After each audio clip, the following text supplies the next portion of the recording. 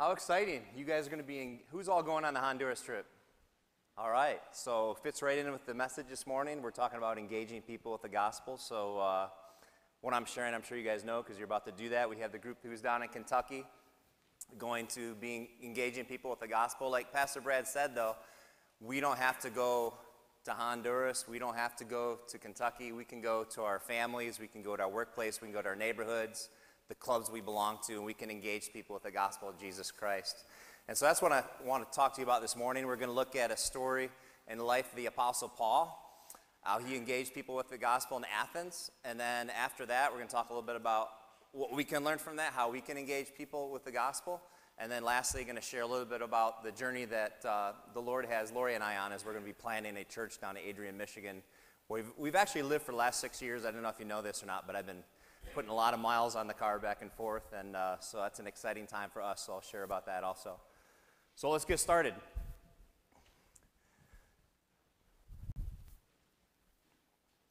So like I said, we're going to look at the Apostle Paul, and there's no better example of someone who engages people with the gospel. And he was amazing. And that's really bright. And I have contacts, so. All right. That's good right there. So everyone know what Paul's name was before he was Paul? It was Saul. And actually, some people think that his name was actually changed from Saul to Paul at his conversion. But actually, he was born. He had one parent that was Jewish. He had one parent that was Roman. So actually, he had two names at birth. And we'll see why in a moment why he took the name Paul later on. He started with the name Saul because he was a diehard Jew. But in Acts chapter 7, and we won't turn there unless you want to look at it, I'm not going to read from there, just describe to you, is the first time we're introduced to Saul, who later becomes Paul, is Stephen, the first martyr, is sharing about Jesus Christ and the resurrection from the dead. And these Jewish men pick up stones and begin to stone Stephen to death. And Stephen looks up and he sees the Lord. He asks God to forgive the people that are stoning him, his face shone with the glory of God. And it says that Saul, the young Saul, was there holding the cloaks of the men that were throwing the rocks. So that's our first introduction to Saul. He's approving of the killing of a Christian. It says that a great persecution broke out after that. You get to chapter 9 of Acts, and you have the Apostle Paul at this point has grown older, and he's zealous for the Jewish faith, and he wants to wipe out Christians. So at one point, he's going to a town called Damascus. And does anybody know what he's going to do in Damascus? Acts chapter 9. Anyone? He's going to have Christians arrested. He wants to have them tortured, imprisoned, and killed. So he's on the road to Damascus, and it says all of a sudden, he's with a company of people, and they all see a bright light. But only he hears the voice. And the voice says, Saul, Saul, why are you persecuting me? And he says, who are you, Lord? He says, it's I, the risen Christ. You shall see how much you'll suffer for my name, and you'll be a light unto the Gentiles. And so eventually, the people that saw the bright light didn't understand that he had heard a voice. He went into a city. A man named Ananias laid hands on his eyes because he'd been blinded. He was healed of his blindness. And at that point, he became the Apostle Paul. He was going to be the greatest light to the Gentiles that ever existed. And aren't you glad that he did? Because if it wasn't for the Apostle Paul, many of us may not be here. That's why Paul could go on to say in Romans 1:16, who's the 116 people here? There they are. Say it with me. I'm not ashamed of the gospel, for it is the power of God unto salvation, for the Jew first and also for the Greek. And also in Galatians 2:20, Paul could say, I have been crucified with Christ. That old man Saul, I have been crucified with Christ. It's no longer I who live, but Christ lives in me. And the life that I now live, I live for the one who loved me and gave his life for me. So Paul and his ministry team, we're going to be looking in the book of Acts, have been traveling through Greece after his salvation. Several years later, they're going from city to city. They're starting churches. They've just been in the town of Berea. They had been in Thessaloniki before that, and there's an uprising. Some people who don't like the fact that he's talking about the resurrection of Jesus, they follow him to Berea. They say, Paul, go ahead to Athens. You'll be safer there while we finish up in Berea. So we pick it up in Acts chapter 17, if you'd like to turn there in your Bibles. And we're going to read out of Acts 17, 16 through 34. And here's what it says. Acts 17, 16 through 34. Matthew, Mark, Luke, John, Acts, and the New Testament. While Paul was waiting for them in Athens, he was greatly distressed to see that the city was full of idols. So he reasoned in the synagogue with both Jews and God-fearing Greeks, as well as in the marketplace, day by day with those who happened to be there. A group of Epicurean and Stoic philosophers began to debate with him. Some of them asked, "What is this babbler trying to say?" Others remarked, "He seems to be advocating foreign gods." They said this because Paul was preaching the good news about Jesus and the resurrection. Then they took him and brought him to a meeting of the, I'm going to get this right, Areopagus. That's how you pronounce it. I actually listened to the YouTube video that said how to pronounce it. Say it with me. Areopagus. Where they said to him, "May we know what this new teaching is that you are presenting? You are bringing some strange ideas to our ears, and we would like to know what they mean." All the Athenians and the foreigners who lived there spent their time doing nothing but talking about and listening to the latest ideas. Then Paul stood up in the meeting of the Areopagus and said, People of Athens, I see that in every way you are very religious. For as I walked around and looked carefully at your objects of worship, I even found an altar with the inscription, to an unknown God. So you are ignorant of the very thing you worship. And this is what I'm going to proclaim to you. The God who made the world and everything in it is the Lord of heaven and earth and does not live in temples built by human hands. He's not served by human hands as if he needed anything. Rather, he himself gives everyone life and breath and everything else. From one man he made all the nations that they should inhabit the whole earth. And he marked out their appointed times in history and the boundaries of their lands. God did this so that they would seek him and perhaps reach out for him and find him, though he's not far from any one of us. For in him we live and move and have our being. As some of your own poets have said, we are his offspring.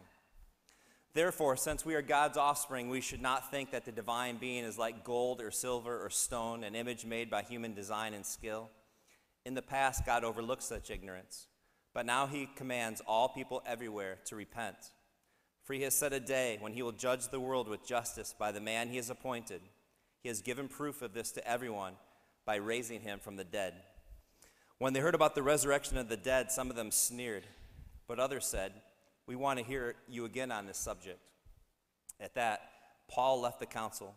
Some of the people became followers of Paul and believed. Among them was Dionysius, a member of the Areopagus, also a woman named Damaris, and a number of others. Okay, so let's just break down a little bit what was happening with Paul. The first thing that happens, as I told you, he went ahead of his ministry team that was in Berea. He's in the city of Athens, and he's just kind of hanging out in Athens. And pretty soon, he realizes, wow, this is a spiritual city, but it's full of idols. There's like a statue and an altar for this God, and for this God, and for this God. And at that point, in verse 16, when he sees all these idols, what happens to his heart? It says that he becomes greatly what? Distressed. It means he becomes really provoked within. He gets this compulsion to just share with these people what is the truth. You don't have to worship an unknown God. I know who that God is. And actually looked up what the original word meant in the Greek. The original word means that in his heart where there was a storm. So as he was in this city spending some time with the people, God began to produce a small storm that got bigger and bigger and bigger in his heart to the point that he was just distressed that the people around him didn't know the one true and living God. The next thing we see, if you look at the remaining verses, is that Paul begins to engage people in conversations. It says he was there day by day. How many days was he there before his friend showed up? We don't know. But day by day, it says he went in the synagogue with the religious people, the Jews and God-fearing Greeks, and he talked about Jesus' death and resurrection. Then he went even into the marketplace. You can just imagine him going shopping and meeting people and realizing these people are going to hell. They don't know the God that loves them. They don't know Jesus. And he's engaging them in conversations. And he's not only engaging them in conversations, but he's trying to build a relationship with them so that he can find some kind of bridge where he can share the gospel. And he finds a bridge. He actually finds two bridges. And the main bridge he finds is what? They have an altar to an unknown God. You know what I think is really awesome? It's not just by chance that that altar to an unknown God was there. Again, doing a little research, I found that actually About 600 years before Paul shows up in Athens, there had been a great plague in the city of Athens. And during that plague, all the priests of all the different gods had offered sacrifices and prayers for the gods to remove the plague, and nothing was happening. All the people were dying, and their society was dying off. So someone had the idea, hey, maybe there's a God out there that could heal our plague. Let's make an altar to an unknown God. So 600 years before Paul shows up on the scene, the Athenians had built an altar and made sacrifices to an unknown God. And now Paul's here 600 years later to speak to who that unknown God is. And by the way, 600 years ago when they made that prayer to the unknown God, who I believe was our God of heaven and earth, the creator of heaven and earth, that God prevented the plague from succeeding. So Paul uses this as a bridge. He says, I'm getting to know the people. Here's something in their life that I can relate to my faith that I have in Jesus Christ. And that's an important point to make, that when we deal with people, we're going to find connection points where we can share the gospel. And then he goes on to share his message. He says, the God that you don't know, I am going to proclaim to you. First of all, he says he's the creator. He's the creator of heaven and earth, and that he's spirit. He's not of man-made things like idols. He's sufficient in himself. He says that he doesn't need us, but he wants us. He says that he gave life to everyone. Paul also says in this passage that he made all people and determined the times and places for them to live. Why? So that they would seek him, and in seeking him, they would find salvation. That's one of my favorite verses in the Bible, that God determines the time and the places of every one of us. So here's what I'd like you guys to do right now for a moment before we continue. I want you to think about the family that you're in. I want you to think about the church that you're in. I want you to think about the place where you work. I want you to think about your school. I want you to think about your neighborhood, this community, or our outlying communities from Williamston. Why are you there? I can tell you beyond a shadow of a doubt, according to what the Apostle Paul tells us through the power of the Holy Spirit, that you are there not by chance, not by coincidence. And if you've accepted Jesus Christ as your Lord and Savior, I believe beyond a shadow of a doubt, if there's someone in your life who doesn't know Christ, you are there to engage them with the gospel. Not only by what you do by serving and loving them, but also to give them a verbal witness. The Bible says in Romans 10:17 that faith in God comes through hearing, and hearing through the word of Christ. So unless someone opens up this book, or you open it up for them through a verbal witness, people are not going to be able to hear and understand and be saved from their sin. So we have a great responsibility to engage people like Paul did. He also goes on to say that God is close to us all. And again, he finds another bridge in our culture. He quotes a poet that says that God is not far from any of us. And so he's been learning the people's culture. He's been learning the history of these people. He's been looking for connection points to share the gospel. And he set a great example for us. So Paul preached then the truth of Jesus Christ to the people with boldness and love, and everybody became a Christian, right? No, we're told the first thing that happened is they sneered. What's another word for sneered? They mocked him. They made fun of him, okay? So that was the first reaction. But it says other people had some interest. Some people weren't interested. Some wanted to hear more, but it did say that when he shared the gospel, when he engaged people with the truth of Jesus Christ's death and resurrection, that some people were saved and were given the names of two of them. So what I'd like to do now is I'd like to transition into what does this mean for us. And so we're going to start those slides coming up back there. And you'll find these in your bulletin if you'd like to fill these in. So what does Paul teach us about engaging people that he's put in our lives? How can we engage them with the gospel? Number one is to spend time with people in their world. I mean, you can go out door to door, you can go out in a big crusade and share the gospel and people will find Christ. But you look again and again at the example of not only Apostle Paul, but everyone in the New Testament of Jesus Christ himself. When they engaged people with the gospel, it was always through relationship. And so spending time with people is crucial to share Christ. If you know Christ as your Savior, people in your life who don't yet know Jesus in your life are there for a reason, to hear the truth and find a relationship with the Lord. And so you need to spend time with people. There's going to be bridges in people's lives. Everybody has a story, right? How many of you were born into a Christian family? Raise your hand. Okay, that's your story. How many people came to the Lord as children? and your family wasn't Christian. You have a story of how that happened. How about as teenagers you came to Christ? How about as adults of any age? Okay? We need to learn people's story. There's people right now, there's things happening in their life that has happened in their life that we can use as bridges to lead people to Christ. And a lot of times we don't even look for those things. We go to work, and usually what's our main concern at work? Make money, do a good job, right? Be a witness for Christ, but maybe not give a verbal witness. If we would just look at our families, our workplaces, our school, our neighborhoods, the places where God has placed people that don't know Christ, and we would just do this one thing. Get our eyes off ourselves and put it on people that don't know Christ. Pray for them, spend time with them. I think we'd be amazed at the things that God would reveal to us that would be bridges to share the gospel. So I would encourage you to do that. Secondly, allow God to develop a distressed heart in you for others. Do you really believe the scripture, for God so loved the world that he gave his one and only Son, that whoever believes in him would not perish, but have everlasting life? Do you really believe John 14, where Jesus said, I am the way, the truth, and the life? No one comes to the Father except through me. There were seasons in my life as a Christian where I was not distressed over lost people. And I'll just say that was sin. If you're a Christian who's accepted the free gift of salvation, and there's people in your life that don't know Christ that are going to hell, and you have no provocation in your heart, no compulsion to share Christ, no distress, no storm brewing inside for their eternal soul, then I would say you're not walking right with God as a Christian.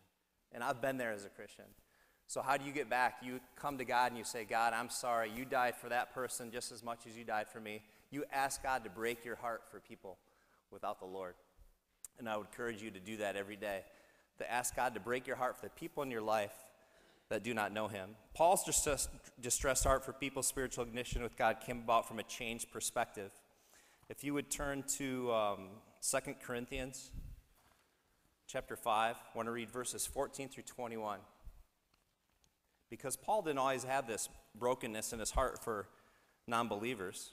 He loved non-believers because they didn't believe in Jesus. But this is how his perspectives changed. 2 Corinthians 5, 14 through 21. For Christ's love compels us, Paul says, because we are convinced that one died for all, and therefore all died. And he died for all, that those who live should no longer live for themselves, but for him who died for them and was raised again. So from now on, we regard no one from a worldly point of view. This is where his heart towards people changed. Though we once regarded Christ in this way, we do so no longer. Therefore, if anyone is in Christ, the new creation has come, the old is gone, the new is here. And this is all from God, who reconciled us to himself through Christ and gave us the ministry of reconciliation. That God was reconciling the world to himself in Christ, not counting people's sins against them. And he has committed to us the message of reconciliation. We are therefore Christ's ambassadors, as though God were making his appeal through us. We implore you, on Christ's behalf, be reconciled to God. God made him who knew no sin for us, so that in him we might become the righteousness of God. There was this compulsion in Paul's life that God wants us to have. Do we really understand what Christ did for not only our salvation, but for the salvation of other people? Do we really see that we're reconcilers, taking people that are lost in sin, joining them up with the holy God through faith in the blood and resurrection in Jesus Christ? Do we really see ourselves as ambassadors from heaven, which is another country, so we can bring people along with us into eternity? That's the kind of heart we need to have for people. Does your heart break for people around you that live life without a relationship with God and no hope of eternal life? If not, ask God to break your heart. God's heart is broken for the lost. Thirdly, as Paul gave us as an example, we need to pray and look for spiritual bridges to share Jesus with people. Where has God already been working in people's lives, preparing them to hear the message and be open to Jesus? He's been working, And in the Wesleyan tradition, we have a great couple words for this. It's called prevenient grace. The Bible says the moment you put faith in Christ, that's saving faith. The moment you want to be totally sold out for that Lord who saved you, that's sanctifying grace. But there's this whole time before you come to know Christ, and the doctrine is called prevenient grace, and you see it all over the Scripture. We talked about it, how God, 600 years before they had this altar to an unknown God, and then Paul was able to appeal to that bridge. There's all kinds of things in people's life where God is at work. And so I would really encourage you, as you begin to engage people that don't know Christ, they're in your life, realize that God has already been working there. He's been working there through things that they've read, through people that have been in their life, through experiences they've had. And so I would say probably all the time, when you engage someone with the gospel, God has been at work somehow there. Even with our friends from China that have had no background in the Bible and Christianity, I can talk to them and see, they have a big value on morality. That's a bridge that God has used. He's been using that as prevenient grace to show them that they can't be perfectly moral. They're sinners that need a Savior. So look for those things in people's lives and look for how you can share Christ with them.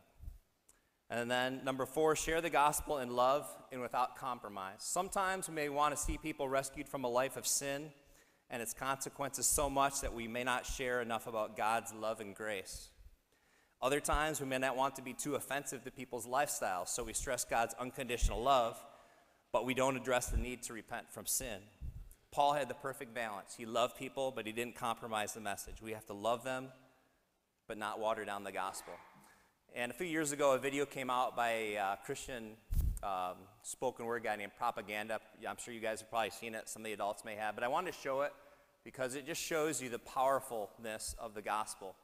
God created us to be with him. Our sins separate us from God. Sins cannot be removed by good deeds. Paying the price for sin, Jesus died and rose again. Everyone who trusts in him alone has eternal life. Life with Jesus starts now and lasts forever. It's an uncompromising gospel that loves people. It's about 5 minutes, but I think it's worth it if you haven't seen it. If you've seen it, celebrate it again. Let's take a look at it. Propaganda. It's the full story of life crushed into 4 minutes. The entirety of humanity in the palm of your hand, crushed into one sentence. Listen, it's intense, right? God, our sins, paying everyone life. The greatest story ever told that's hardly ever told. God. Yes, God. The maker and giver of life, and by life I mean any and all manner and substance, seen and unseen, what can and can't be touched, thoughts, image, emotions, love, atoms, and oceans, God. All of it is handiwork, one of which is masterpiece, made so uniquely that angels look curiously. The one thing in creation that was made with his imagery, the concept so cold. It's the reason I stay bold, how God breathed in a man and he became a living soul. Formed with the intent of being infinitely, intimately fond. Creator and creation held an eternal bond. And it was placed in perfect paradise till something went wrong. A species got deceived and started lusting for his job. An odd list of complaints, as if the system ain't working. And used that same breath he graciously gave us to curse him. And that sin seed spread through our soul's genome. And by nature of your nature, your species, you participated in the mutiny, our sins. It's nature inherited, black in the human heart. It was over before it started. Deceived from day one and led away by our own lust. There's not a religion in the world that doesn't agree that something's wrong with us. The question is, what is it? And how do we fix it? Are we eternally separated from a God that may or may not have existed? But that's another subject. Let's keep grinding. Besides, trying to prove God is like defending a lion, homie. It don't need your help. Just unlock the cage. Let's move on how our debt can be paid. Short and sweet. The problem is sin. Yes, sin. It's a cancer, an asthma, choking out our life force, forcing separation from a perfect and holy God. And the only way to get back is to get back to perfection, but silly us. Trying to pass the course of life without referring to a syllabus. This is us. Keep up your good deeds. Chant, pray, meditate. But all of that, of course, is spraying cologne on a corpse.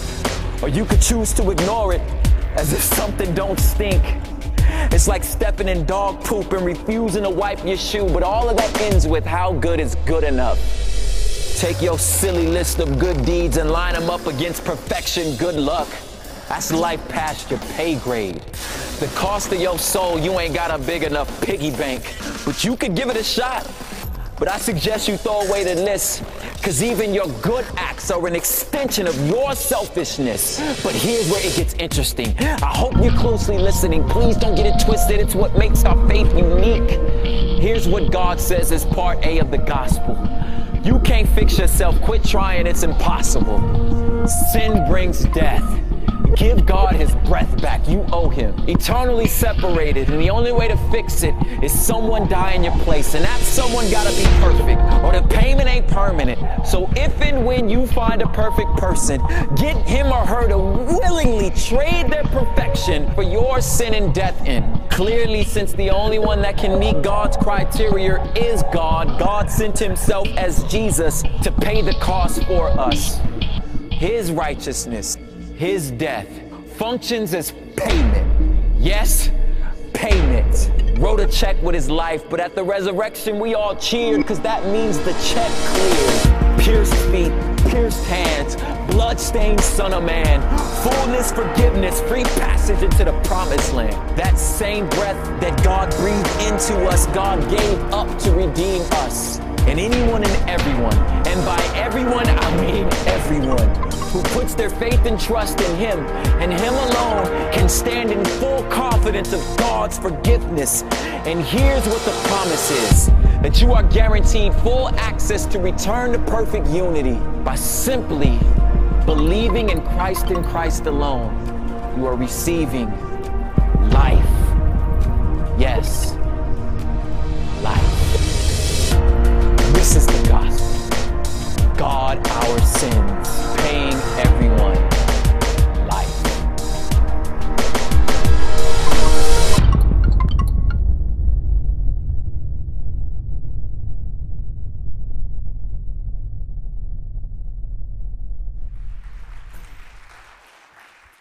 I'm not ashamed of the gospel. It's the power of God. You know, that what was shared by propaganda is the same exact message that the Apostle Paul shared, just a different format. And God has a format for you to share with people. You need to share with them in relationship by spending time with them.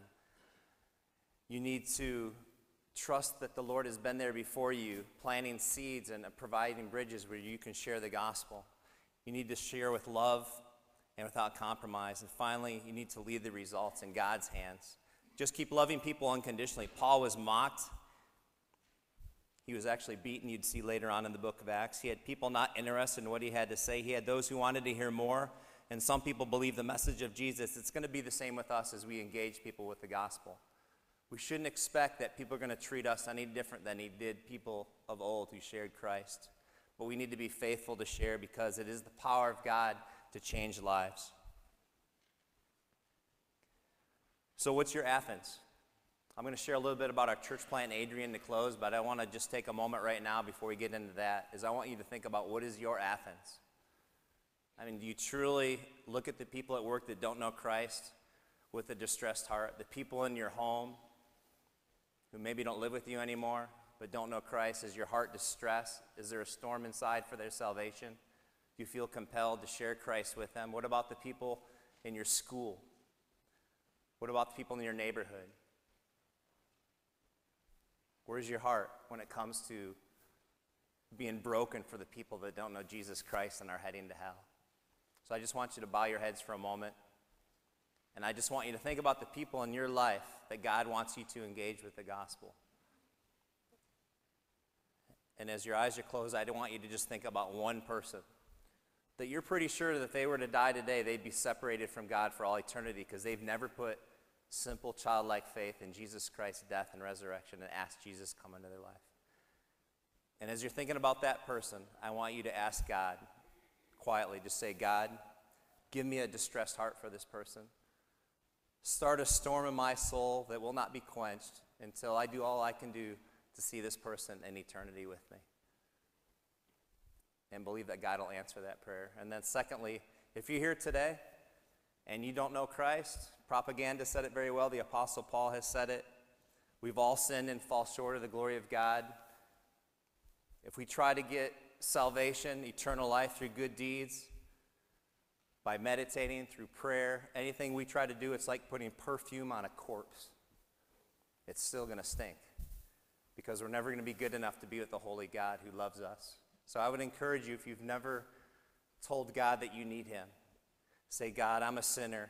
I need forgiveness, and you offer it freely. Jesus, please come into my life and make me your child so that I can spend eternity with you, but also live for you on this earth and engage people with your glorious and wonderful and powerful gospel. Amen. So I'm going to transition a little bit now into Adrian. There's our cool sign. I guess every town has one.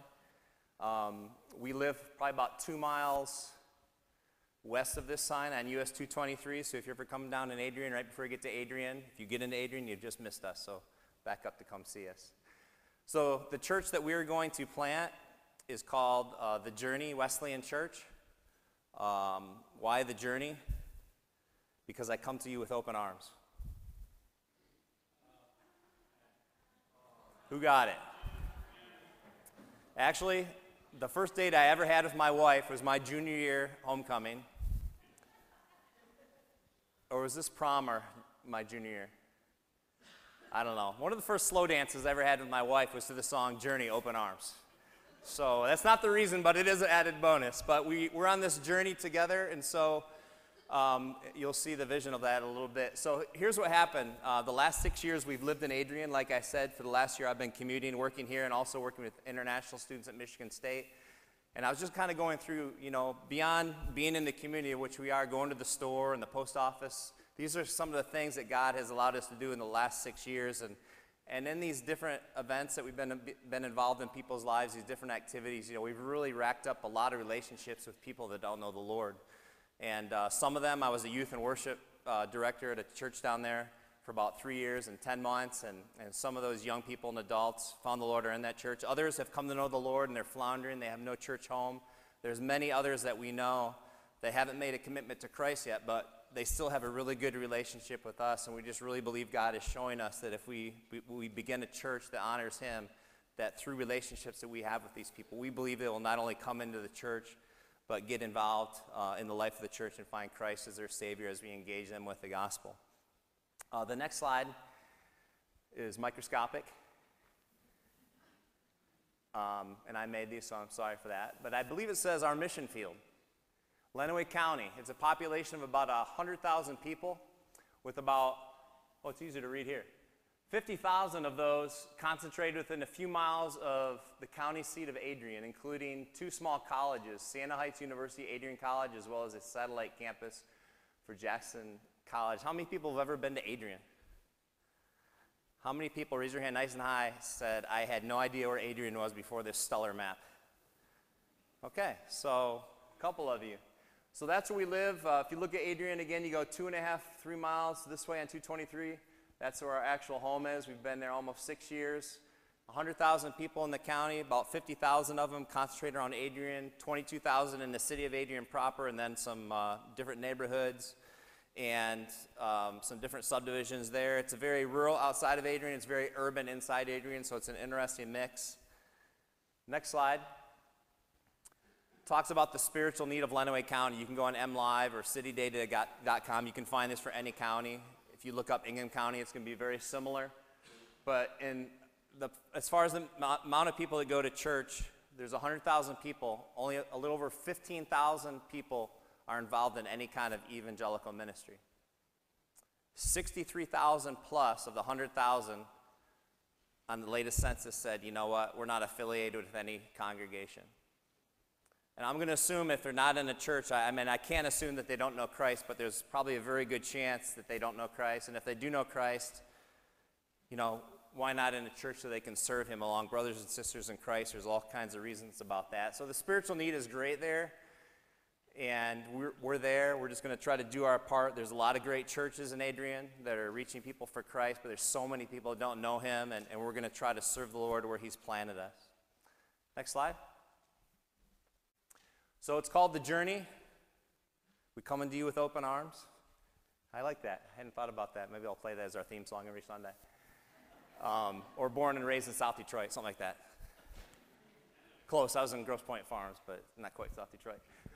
God's calling us to help reach the 63,000 plus people without a church home, many of whom are in need of a relationship with Christ. And so here's 4 things that we're going to try to do right off the bat. This is what we believe God is leading us to do. We're going to start a youth group. It's going to be called Journey Youth. I've already talked to some of my teens that were in my youth group there who currently aren't in a youth group. They love the Lord. They want to reach out. They just didn't stick with the youth group where I used to be youth pastor. So we're meeting at Chinese buffet in a couple weeks to just pray and strategize. How can we reach kids in the community that don't know Christ, teenagers, young teens, senior teens? Secondly, God's always laid it on our heart to be involved in the life of American and international students at the college level. So we're going to get on campus, find ways to reach out, pray and ask God to show us how to do that at Siena Heights University, Adrian College, even those that are involved at the satellite campus of Jackson College. We're going to be developing a small group of people passionate about reaching people for Jesus through their everyday relationships. And I pray this will always stay the priority of the church, and it'll be easy to start when it's small, it'll be harder as it grows. But we want to be a church for people that usually don't go to church. I mean, it's that simple. And there's a lot of things that we do in church that maybe people don't understand. I think this church is wonderful about creating an environment here at Williamson Free Methodist Church where if you're not usually coming to church, you feel comfortable. So in many ways, we want our church plant to be a lot like this church. And then the last thing, I don't know about the timing, but I'm going to pray and shoot for it, is we want to launch a worship service sometime in the fall. That means a praise and worship band. That means people that are gifted in hospitality. It means people are gifted in children's ministry. And then Lori and I doing the preaching. And by God's grace, we'll be able to do that. Is there more? And there's one more. So how can you join us? Right now, through the ministry with international students at Michigan State, we have 49 people that pray for us. About 22 of those people in a church gives us monthly support. So what we're going to be doing in Adrian, everything that I'm going to be doing, I have to raise all my income as a missionary. One really huge praise is Linda Duke and the Missions Committee recommended to the church that we be given $208 a month through Williamson Free Methodist Church, and so we've been approved for that. That's huge. We have some people that are going to follow us with their donations, but we also need other people that can just give. And if someone wants to give to the mission, the vision of reaching people for Christ in Lenawee County through our church plant, there's different ways you can give, and on that card you can just check it, and I can talk to you about how to do that. We have people that donate $10 a month, and then we have people that donate $300 a month and everything in between. And you know, every month that we were here, between the part-time position that we were given with the young adults here and the support that I raised and Lori's job, we paid every bill. I mean, God took care of us, and we believe that He'll take care of us again. And so if you're not able to give financially, that's awesome. We need people to pray. We're just talking today about engaging people with the gospel. If you guys could be praying for us on a regular basis, and if you put down that you want to get our monthly newsletter, I'll send a newsletter with names and places and events, and you just pray. And I truly believe that God hears the prayers of His people and will position people in our lives and position us in people's lives so that when we go to them, the Holy Spirit is already going to be at work because of your prayers. And I guess I'd just like to say, because next Sunday is our last Sunday, just say thank you. I haven't even been here a year. It's kind of been like a whirlwind, but really enjoyed getting to know all the young adults here. I appreciate the opportunity after 20 years to go back to Michigan State and share the gospel with international students. Because of your faithfulness to us, we saw 2 Chinese students come to know the Lord. I almost made it all the way through. Kind of a baby. And, you know, you guys allowed us to just be at the right time at the right place at the right time with them, so I appreciate that. So, when we leave this place, in our minds we have the picture of who? One person who what? One person who may not know Christ. God has placed that person on your heart. How will you engage them with the gospel? Take what you learned today and how the Holy Spirit speaks to you, build a relationship, share Christ with people. Again, they're only going to hear if they read this or if you give them a verbal witness. Okay? It's not going to happen by magic. We are God's hands. We are His feet. We are His ears. We are His eyes. We are His mouthpiece. So go in faith and do what only you can do, and bless you guys as you go to Honduras to do that. Look forward to a great report when you get back. All right, let's close in prayer. Lord, we thank you so much for Jesus. Jesus, thank you for presenting us such a wonderful gospel. There's no other religion in the world that has God reaching down into the filth of humanity to save us from our sins, Lord. All the other religions in ways to God, talk about working our way there, and we can't do it, Lord. Our good deeds are like spraying perfume on a dead corpse. It's never going to fix that stench. But Lord, we thank you that the blood of Jesus Christ was shed on Calvary. We thank you, Lord, that 3 days later you historically rose from the dead, proving and giving the stamp of approval that your blood was sufficient to save us from our sins. So God, we pray now that you give us boldness. Lord, I pray right now that you would fill us with your Holy Spirit. Lord, you would give us a faith and a love and a distressed heart for people who don't know Christ like we've never had before. And Lord, we would go forth and share your gospel, this glorious gospel, with much love and without compromise, God. And we'll give you all the thanks for the opportunities we have even this week. In Jesus' name, and all God's people pray. Amen.